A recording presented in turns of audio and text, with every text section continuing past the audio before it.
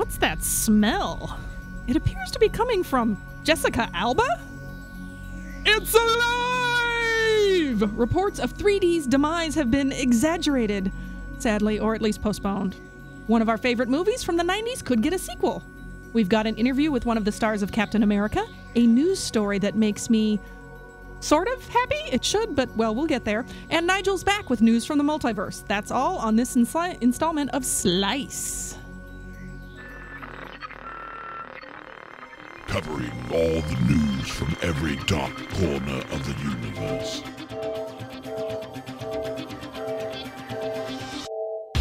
Warning. Effects of time shifting may occur. This is Dr. Michio Kaku. I'm Peter Mayhew. This is Trisha Helfer, number 6 from Battlestar Galactica. Hi, this is Colin Ferguson with Sci-Fi Channel's Eureka, and you're listening to Slice of Sci-Fi. SliceofSciFi.com. And welcome to another Slice of Sci-Fi. I'm Michael Armenenge. I'm Brian Brown. I'm Sam Roberts. I am Tim Anamick. You are? Trouble. And on the end we have... Padawan Noah. And joining us, our special studio guest... Ben. Yes. Hey, Ben. How you doing? Not bad. Thank you very much. So, it's really cool to actually have Colin Ferguson in the open because that's who we're talking to today. Absolutely. Yeah. So then why did... Yeah, well, I'm not sure why that was. I know why. It's because we're trying to promote our interviews and who we're talking to a little bit more. Mm-hmm. And unfortunately, sometimes we stack our interviews up to certain ways, and our fantastic news director, Michael Hickerson, isn't in the loop on those communications. Oopsie. Exactly. So that's a problem. And so that was it. Just a mere little oopsie, but really, it's Colin Ferguson, folks. Colin Ferguson. Absolutely, Alrighty. Eureka. He will be on next week. Yeah. Yeah. I have his email address, by the way, Colin Ferguson, just FYI. Okay. Shall we get down to it? Positions, everyone. And now, the news. All right, on to some news. Oh, folks, it's Michael Bay news again, of course. Oh, really? Yeah. So a lot was writing on the debut of Transformers Dark again, looking to the film to help save sagging 2011 box office receipts, but the film was also seen as a referendum on 3D. So had the film failed to live up to expectations, 3D itself could have been in danger of being scrapped by many high-profile projects basically in the future. Well, the world voted where it counts, and of course that being the box office receipts. Oh man. So okay. here's some of the numbers here. In the U.S., 3D ticket sales account for 60% of those sold for the opening weekend. Then That's lower than I thought it would be. Well, and the figure jumps to 70% for the worldwide audience. Now, interesting. We've talked about this before that 3D may be dying in the States, otherwhere in the world. Not it's so much. Big. Really? So that means for now, 3D is off of life support in Hollywood, but whether or not it gets a second wind remains to be seen, and how consumers vote with their hard-earned cash in the near future will determine its true fate, folks. We'll see what happens. Yeah. Downwind. Well, yeah. Speaking of Transformers, many of us may be wondering who might replace actor Shia LaBeouf in the 4th installment of the series. There's going to be a 4th? Of course. With there the bank is. this one just made? Yeah, you can count on it. Oh, yeah. Absolutely. The rumor currently floating around should make me happy, but it doesn't really. Sources say that Jason Statham could be Paramount's first choice to take over the lead role in the series. Statham has a connection to the films. His girlfriend, Rosie Huntington Whiteley, took over the female lead role for Megan Fox for Dark of the Moon. But he makes enough crappy movies on his own without getting sucked into the Michael Bay vortex of doom. You know what I mean? Oh, Sam, come on. I mean, I just yay him for getting big, giant box office potential. The only way I will go see the 4th is if they replace Shia LaBeouf with Gary Busey. Wow, that's terrifying. I would pay for that, actually. To see that. In 3D, do you really want to see Gary Busey in 3D? Absolutely. No. Absolutely. In No. particular, You're if stronger Yui than I. Bowl co-directs. Gary Busey isn't really in 3D in real life. I think he's he's pretty much 2D all the time, no matter he's what. 3D in your face, trust me. Yeah. Director Joe Johnston, who is bringing Captain America to the movie screens later this summer, but this director admits that for his next big screen superhero project, he'd be interested in revisiting one of his earliest movie efforts. Now, Johnson recently said that he'd be interested in making a sequel to The Rocketeer. Really? Hell yeah. I'm good with that. Now, Johnson says the film was underappreciated when released, but home video and cable have helped it find a loyal audience. Fair enough. And it could be a good time for a potential sequel. I'm thinking so. Yeah. What do you guys think? You mean? Yeah. I'm good with that. Totally Yeah. for it. You know me, I like superheroes. Disney just had a huge Rocketeer event over at the El Capitan about a week or so ago, and apparently it was huge. So they're probably pimping it, I'm sure. It wouldn't surprise me that they would want to go in this direction. May have given them a clue, hey, we make some money on that. Yeah, there you go. All right. We've joked on previous installments that now that Hollywood has forced 3D down our throats, the next step would be the return of smell-o-vision. And just as we predicted, it's making a comeback later this year as part of Spy Kids 4. Nice. The new process is being called 4D, and Smell-O-Vision Aromascope by director Robert Rodriguez. The scents have numbers, and when the right number appears on the screen, you'll know what scent to scratch and sniff. This is not new. This is old. Actress Jessica Alba, who's been the subject of some debate on our listener feedback show, is starring in the project. Wow. This isn't new. This is old stuff. It's This is been a done reboot. before. Very Not old. the mouthwash. Should we bust into multiverse news, or do you want me to read this last little piece of crap? Go ahead. Give us, what do you got? So when the red ring of death appears on your Xbox, you scream to the gods and say, "Why?" Yes. So now, though, you can save it in the cloud. Oh, really? Well, that was inevitable. So basically, last week, Xbox Live introduced online cloud storage for profiles and saves. Now, gamer tags are no longer restricted to a single Xbox 360 system and can be accessed from multiple consoles, according to Eurogamer. Interesting. Now, it was announced at E3 in 2011, Xbox Live will be able to store all personal data online, including game saves, as part of the update that happened last year. How about downloadable or later content? No, you're still screwed. Yeah. Alrighty. Let's get some more news. Do some. Yeah. Hello, this is Nigel Blackwood.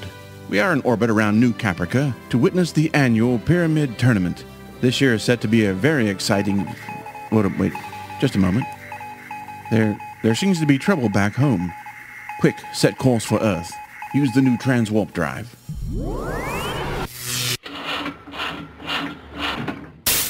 That's our cue, people. Their signal's jammed. We're on in 5.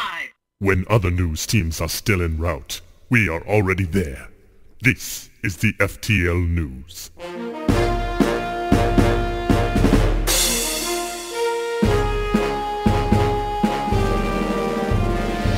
Setting a new standard for intergalactic journalism, Anchorman Lance Neutron. Good evening, I'm Lance Neutron, and this is an FTL News exclusive. We've received reports from across the globe of strange lights in the sky. The FTL News has just learned that the lights are actually explosions from an epic space battle just outside Earth's atmosphere. Here with more is our state-of-the-art fembot, Betty 1. Good evening, Lance. I'm reporting from the surface of the moon, where I have learned that about 30 minutes ago, a large alien invasion force penetrated the Earth's satellite defenses, only to find that 2 other alien forces chose the same day to invade. What we're witnessing now is a frenzied 3-way battle to see who gets to ravish the innocent and defenseless planet Earth. Thanks, Betty, and you'll let us know if there's any new developments? Oh, yes. We're back on the air. Right. I'm being told we have the leader of one of the invasion forces on the comm.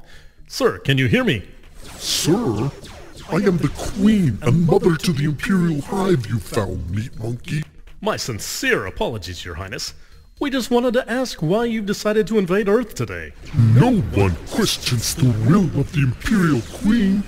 We take whatever... Wait a minute, did you say Earth? Yes, of course. You're battling over who gets to invade Earth, aren't you? I knew I should have taken that left turn in Alpha Centauri. Earth. Ugh.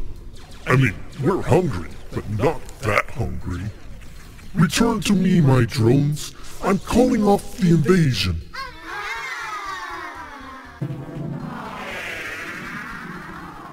Well, that just leaves 2 invasion forces. Betty, how goes the battle? It came to an explosive end, and all that's left now are smoldering remains. Oh, wow. I'm sorry I missed that. Well, 3 invasion forces... Hello, this is Nigel Blackwood, and I've just received word that an alien invasion force Nigel. is headed for Earth. And it looks like... Nigel. What? Hi, Nigel. Hello, Neutron. They destroyed each other, Earth is safe, yada yada. We took care of it. Oh, I see. Nigel Blackwood, everyone. He's a classic. My grandfather used to listen to him every week. Well, that's the news, and we take you back to our new affiliate in Draco Vista, Arizona. At Carina Press, we know that sci-fi can be sexy. Our ebooks are taking futuristic adventure to the next level. After all, the phrase opposites attract takes on a whole new meaning when astronauts and aliens make a connection. And passion in the midst of action does add a certain urgency to any interworld encounter. Discover how sexy the future can be at carinapress.com today.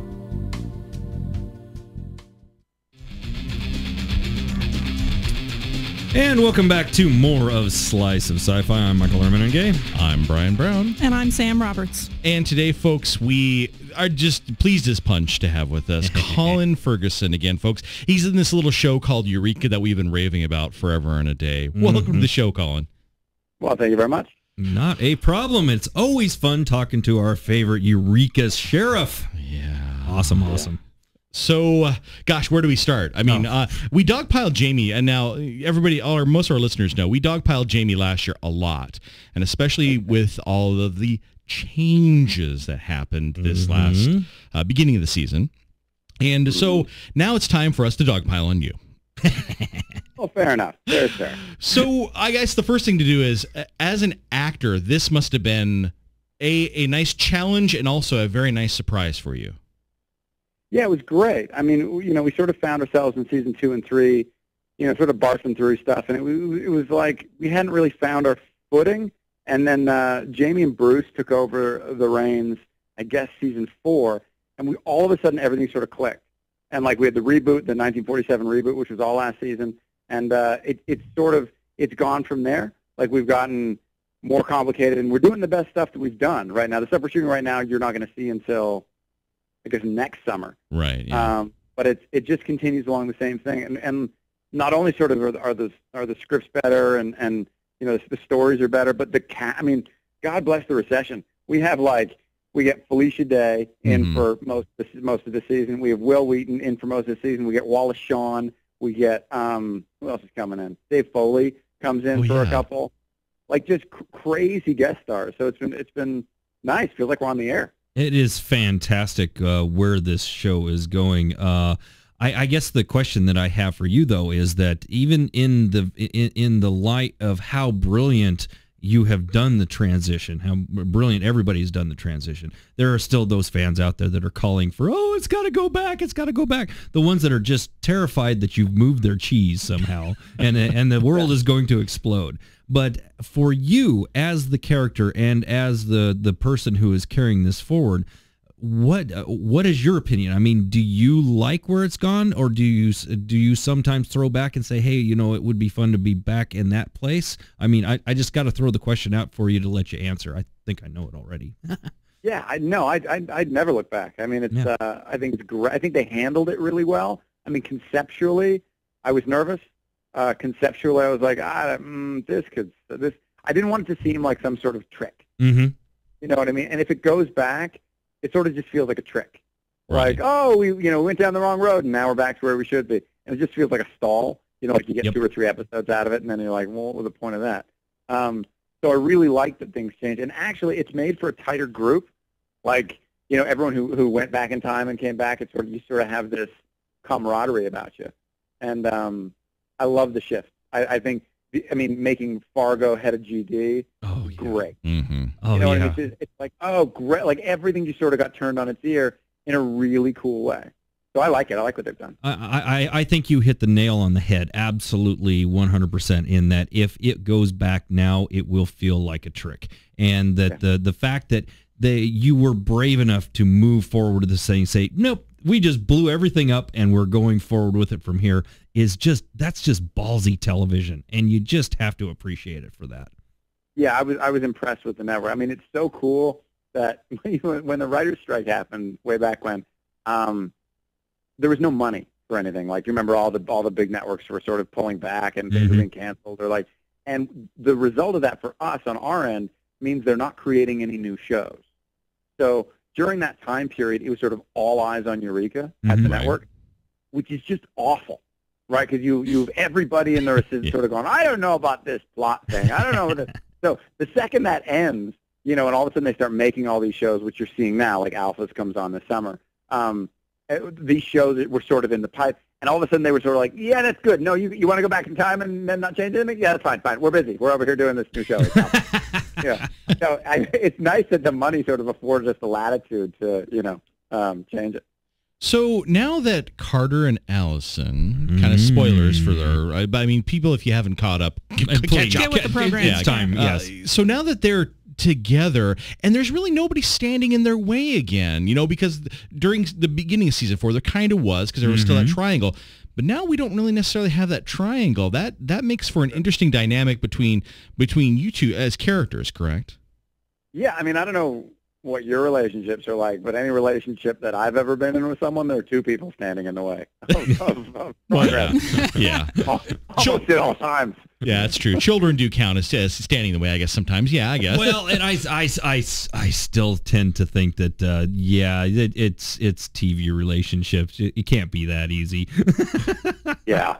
Well, the cool bit about it, what I like what they've done is they haven't sort of made it saccharine. They haven't sort of made it like, every day is golden day, in Eureka. And every day it's these characters, and particularly with the stuff we're shooting now, they have real problems, and they make real mistakes with, big decisions in their life, and sort of the way it goes usually.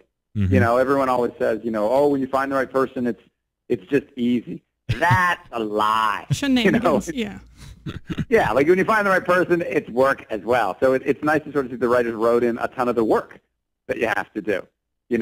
She has 2 kids. You can't just move right in. That's not, you gotta, that has to be a conversation. Yeah. So, all that stuff happens. Yeah, and poor Joe is that Joe Morton's character? I feel for her. Is she gonna finally get some love this season? Yeah, they really beat her up. Poor Erica. I feel bad. Yeah, they do. They do. I mean, the good news is yes, there is a silver lining for Erica's character. Good. And it's all good, but it takes a long time. Again, I mean, they really stretch it, which is nice. I hate it on shows when it sort of goes from 0 to 60 in about a second. Yeah. And you're like, oh, so you're sleeping together now, and you get to just a couple, and then you'll break up in 3 episodes, and that's the arc, Right, and that kind of goes, with Joe Morton's character as well. Joe Henry, Morton, yeah. That all of a sudden, wow, you got a wife, and it doesn't work out quite how he thought it might possibly. Yeah, exactly. I mean, he's talk about a strange character arc for him over the years. He's like, first crazy girlfriend who what was it, like her memory got wiped and she got stolen by another guy, and then she's a robot and she comes back in time, and now he's got like strange new love that he's working on. So yeah, he's got a hell of an arc. Absolutely. Yeah.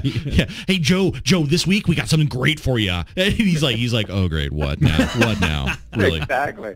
So the cool thing about Joe, though, the cool thing is that he's so good at sort of what he does and what he brings to it, that all this stuff he's made anyway into probably one of my favorite relationships. I like, a relationship that's coming up that you guys are going to find out about, and I like his relationship with Tembi, Grace. I think it's a really sweet, really genuine relationship. So it's great that we got the whole cast knocked out, but what's in store for your character? Your character, true. We gotta give you some time here. What's up with Jack? Yeah. Absolutely. What's up with Jack? Well, I guess it's a good time to say, like, this season that we're coming up to now, it's all about basically Eureka going to space. Right. It's this project that, they want to go to Titan, and the best and the brightest are going to go. And so what it does to all the couples in town are sort of who's going, what does it mean? It's a 2-year project. Whoever goes is going for 2 years. Wow. So, all these couples are sort of going, well, it's a dream to go, but maybe both of us can't go. And sort of, my plot line plays into that, and Henry's plays into that, and everyone's sort of, on pins and needles finding out who's going to go on this thing. So there's a little bit of that, and also things don't go so smoothly sometimes. And that's about all I can say about that. Eureka, things don't go smoothly? Can't imagine. It's true. Television in general, really, fraught with conflict.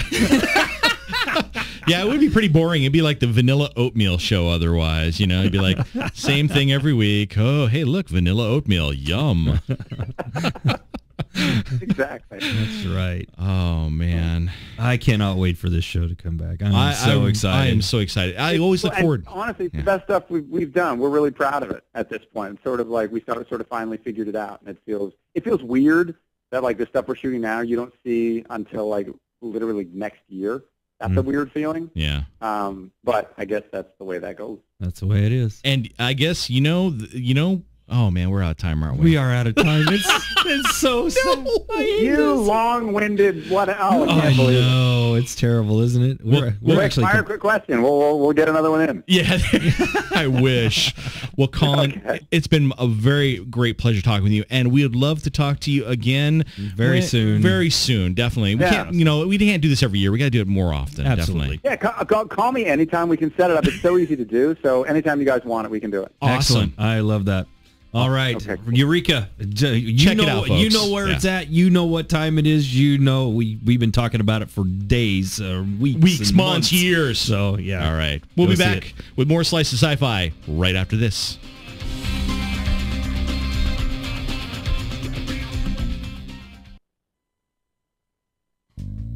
What if Queen Victoria traveled in airships instead of a carriage? Now that's history with a steampunk twist. Imagine books where the Victorian age has technology that's advanced, but powered by the science of steam. The possibilities are endless and the stories unforgettable. 2011 is proving to be an explosive year for these clockwork creations, and Carina Press has plenty of titles to suit the adventurous reader.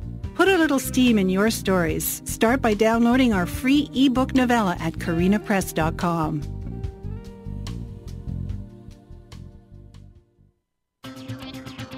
Performing analysis.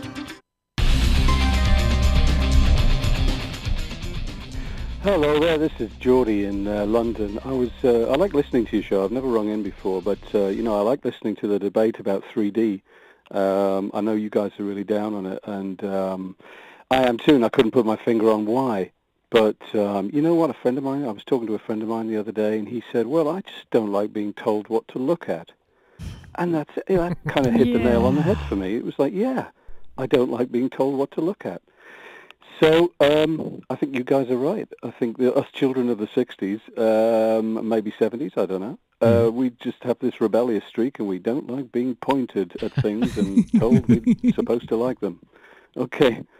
Nice to talk to you, and see you soon. Bye. And there's something about this comment that really just rung true with me, because not on just that level, not on just the single plane of what he's talking about, but not in the whole way that the 3D filmmaking has to be done, in that this is what they want you to see. Mm-hmm. Well, so initially, like, gut reaction to that is right, but the whole point of filmmaking is to tell people what to look at. I mean, shots are framed and things are written in such a way as where you're supposed to focus. So I guess maybe it's just more egregious with more in your face, more. Let's get a fresh opinion, because we have Ben who's new. So go ahead, Ben. What do you think, man? I keep thinking back to when I saw Tron Legacy, when I first saw it in 3D, and what I really didn't like about it is that if I wanted to really take in what was happening, I had to turn my head. Everywhere I was looking, it's like I couldn't take in. I mean, we saw, you see it on the big screen. I couldn't use my peripheral vision. So the whole idea of the 3D is that it's supposed to be immersive. Well, that's not immersive. Not if I'm doing this.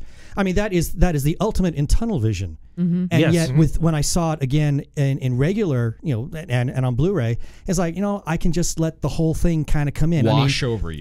But I'm still focused on what is the center point, what's the main action of the story. I can still focus in on that, but I can take in the entire environment at the same time. So that's my opposition to 3D. I got this seriously when I was rewatching Avatar. And I'd seen Avatar in 3D. Last Airbender, right? Yeah, no. Yeah. And I'd seen this. I'd seen it in the film, in the theater, in 3D several times. And then I actually watched it at home in 2D. And I went, wow, I did not realize all the stuff that was going on. The peripheral in the back. until I got it out of the 3D. Okay. And then I really was able to take in the movie for a whole. Well, and here's the interesting thing, too. Real fast, before I let you to know, because I know you have a point to make on it, because you're a film guy. Outside of the U.S., 3D is a big business, and it's very popular. The U.K., we got a listener send us a nice email from the U.K. who said, it's great here, and people are just eating it up like crazy. But again, I think they're also where we were originally with it, and now we're in the overdose stage of it. Okay, last point to Noah before we got to go here. I think the 3D, the issue with the 3D is really the same conversation as the sex and violence conversation. It's a matter of, does it fit? Oh, absolutely. 3D Up. boobs. I keep going back to yes. Up. Wow, Noah. Man, now you give us a bunch of stuff to think about. Again with the logic and stuff. I mean, that's why he's Padawan. Soon we'll teach you not to use logic. This is not the logic you're looking for. You have to be edgy and reactionary like us. Yes. You have to make people angry like Brian. That's right. Angry. All right, we'll be back with more of this jaded, angry talk next week. Thanks so much. Pretty soon he'll be insulting people and spouting spoilers left and right. There you go. It'll happen.